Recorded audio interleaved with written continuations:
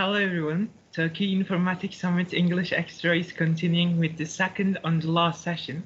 In this session, we will be with Standard Cognition Head of Data Operations, Virginia Puccio. Hello Virginia, how are you? I'm good, Kisei. How are you? Yes, I'm good too, thank you. If you have any questions to our guests, you can ask them on YouTube live chat. Now I'm giving the floor to Virginia Puccio. Thank you so much. Right, I'm going to share my screen here.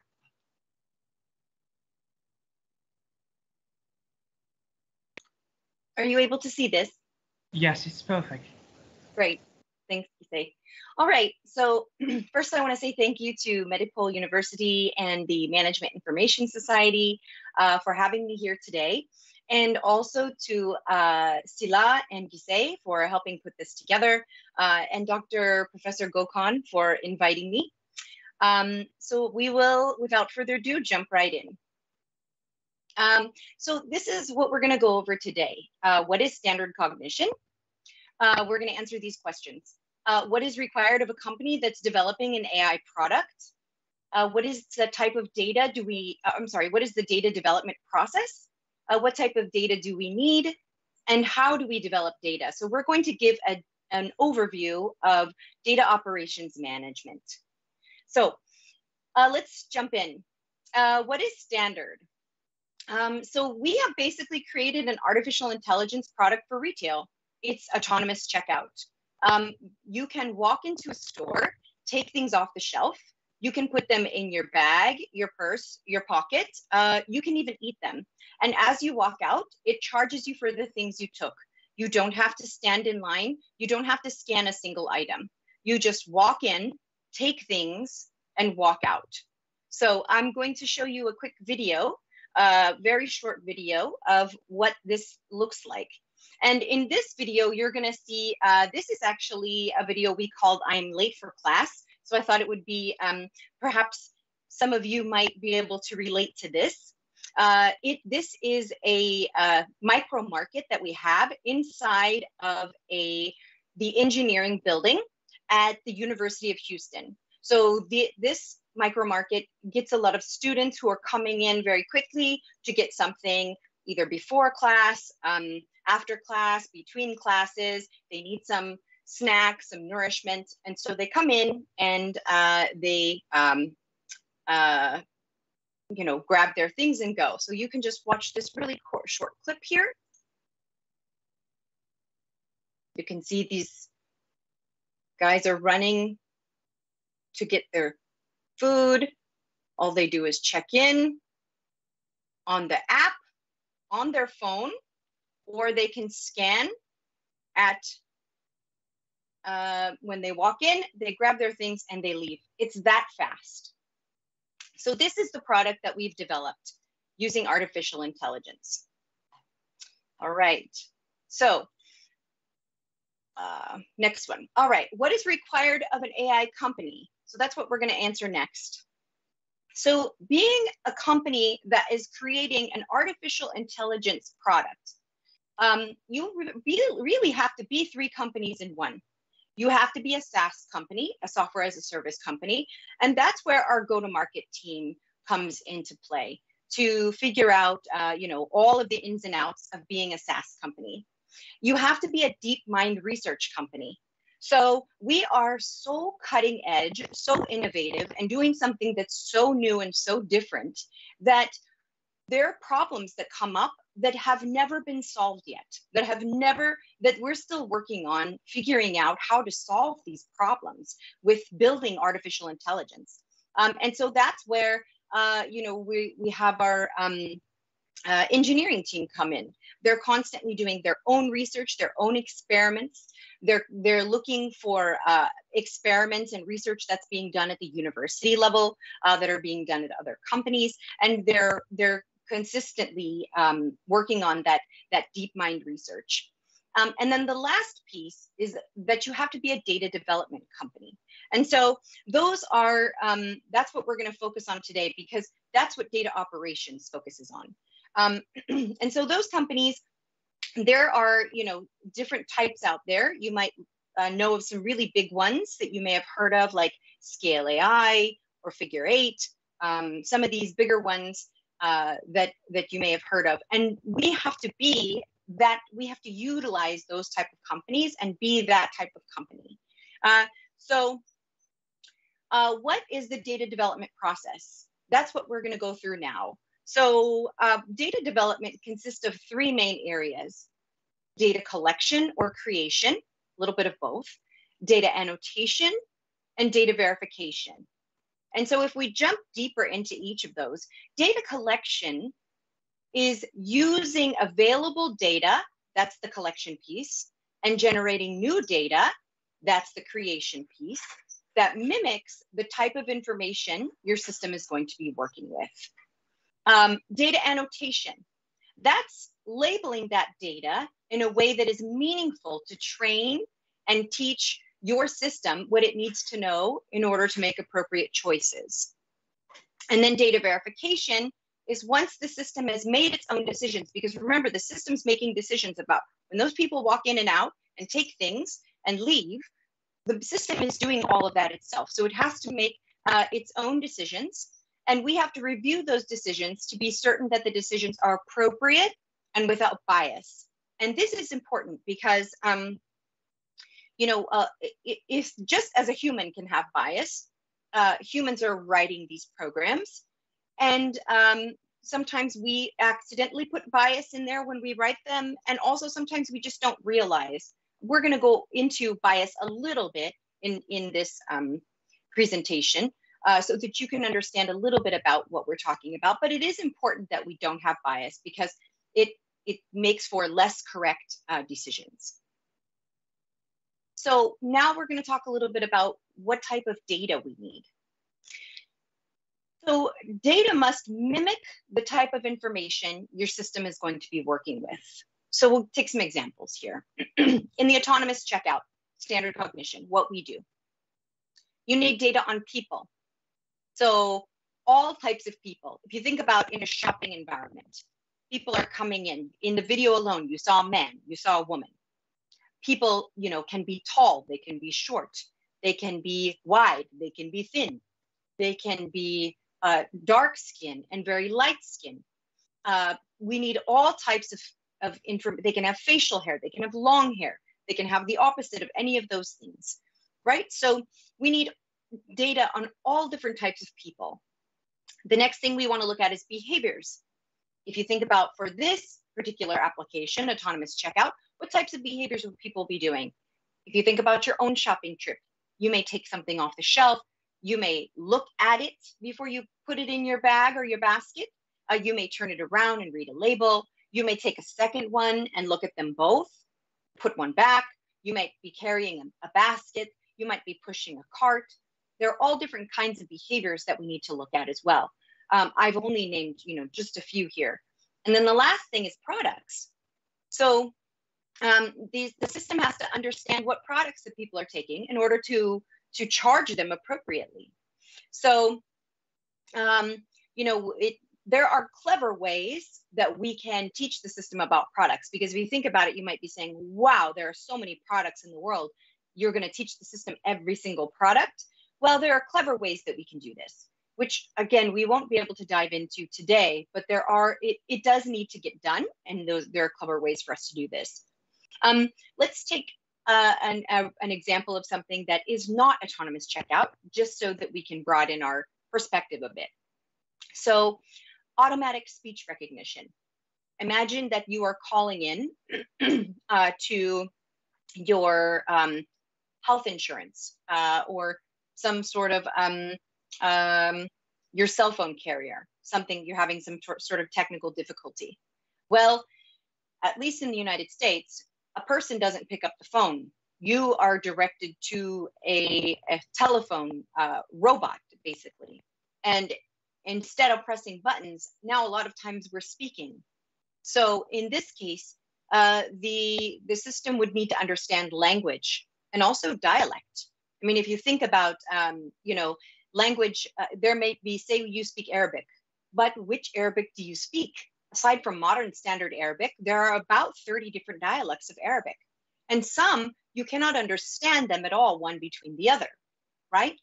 Another thing that the system would need to understand and data we would need to provide it with would be on sort of colloquialisms. Are there little sayings that are said in your country that are different, or in your area, in your region, that might be different from other parts of the world, or other areas that speak your same language? Slang, different types of slang that might be very common use, and accents. So even, let's just use within the United States, we have a lot of different accents. We all speak English, we all speak American English, but for example, I'm on the West Coast in California. And so I speak with a West Coast accent. And there may be, there's a Southern accent. And even within the Southern accent, they sound very different. There's the East Coast accent, and there are several East Coast accents.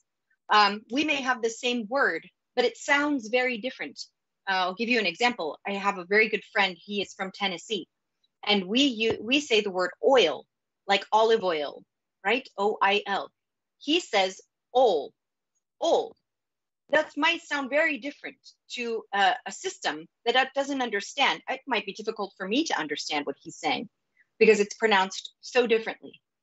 And then the last thing you might need to teach, or maybe not even the last thing, but another example that you'd need to teach in automatic speech recognition, artificial intelligence, would be terminology. So industry-specific terminology. There are going to be very different terminology if you call into, say, the medical device or medical company that I mentioned, a healthcare company, and your cell phone company. We're going to use very different terminology. So again, that data must mimic the type of information your system will be working with. And notice here, I said information. So this is the next thing we're going to talk about. And before we move forward, I want to mention that I would be remiss if I didn't give some credit to my friend and colleague, Eran Shlomo. He is the founder and co-founder and CEO of Dataloop. And they are actually one of our vendors. And he is writing a book. Eran is writing a book, the very first book on data operations management. He's a brilliant guy, and a lot of this next piece that I'm going to show you, I learned from him. So, what is data versus information? So, in order to illustrate this point, we're going to talk about dogs. Imagine if you had to teach a system about dogs, and you wanted the system to understand dogs. It needed to identify dogs and recognize dogs for whatever reason, whatever application you were using it for. So to illustrate this, I've put up some pictures of my dog, and her name is Amika. And as you can see, she's very cute, and she's doing a lot of different things in these pictures. She's a pretty large, about 70-pound German Shepherd mix. And as you can see, she's mostly brown with a little black on her back. And she's in different things here. She's, one, she's standing on this little pink couch. The other, she's wearing her running outfit when we go running at night. It's a reflective and warm vest. She's on the front porch. We were just getting home from the run. And you can see, in some of the pictures, her ears are up. In others, her ears are back. There are different angles of her. One, I woke up in the morning and she was in the fourth picture just looking at me in the face on the bed. I didn't even know she was there. And then the last one, she's out on the grass in our backyard and she has a flower in her ear.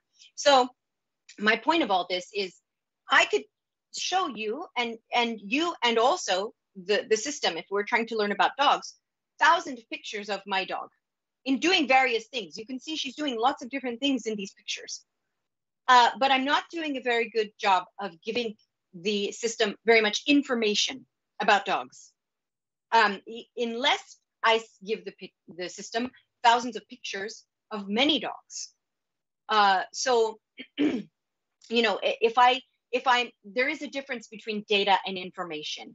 And the difference is that data if you give a lot of data, you still may not be giving a lot of information. And so it's important to give as much information as possible to the system.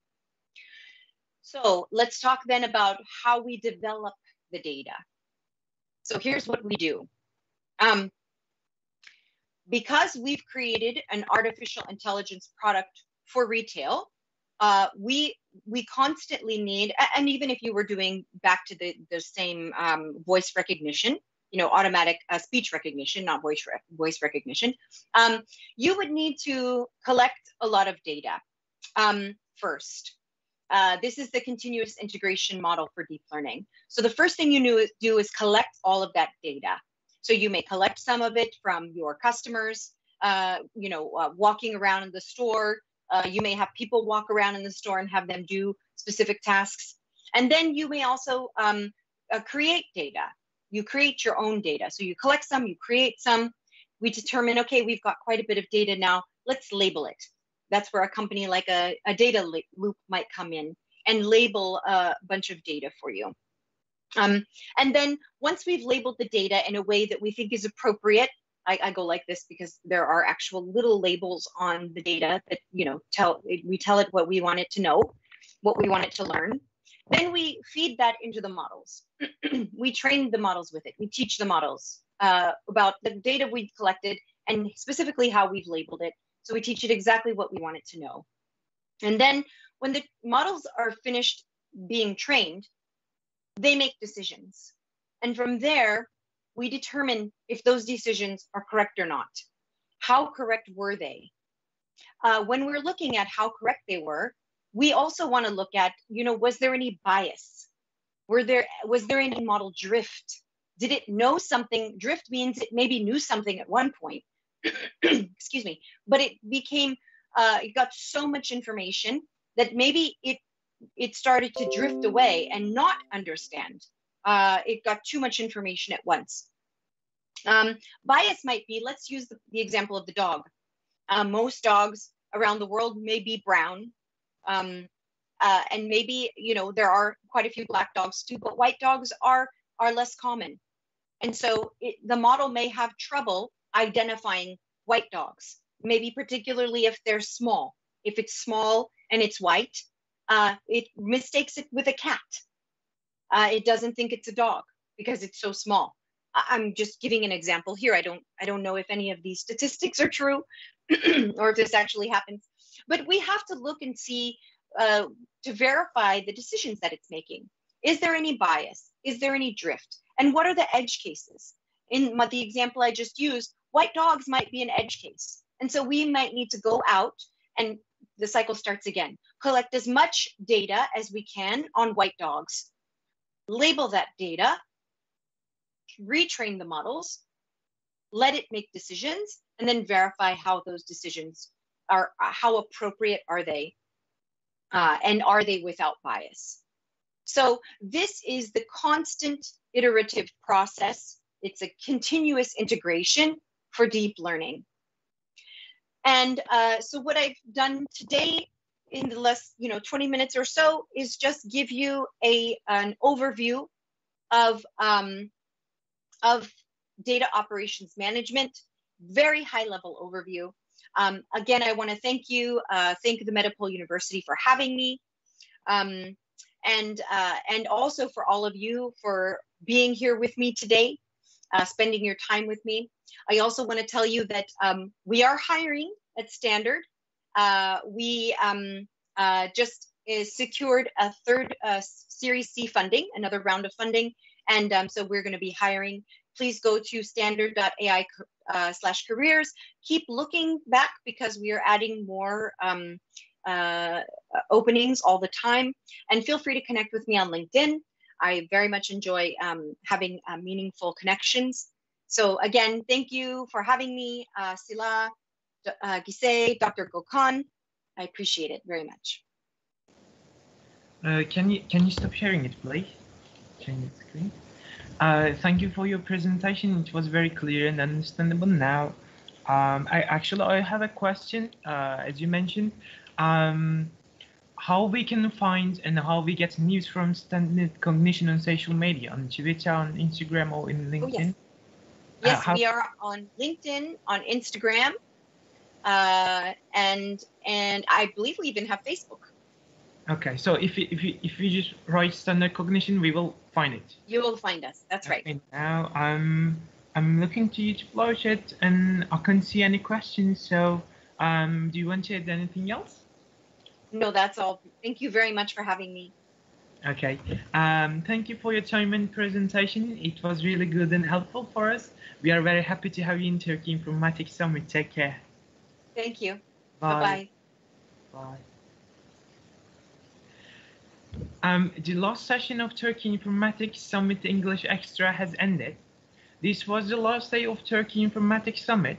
But one more time, I want to thank Management Information Society President Sıla Saltoğlu, and also backstage manager Ömer Saadettin Şengül, all of our guests, all of our audience, and our main sponsor Nestle. Thank you again. I wish you all a good evening. Thank you for your attention.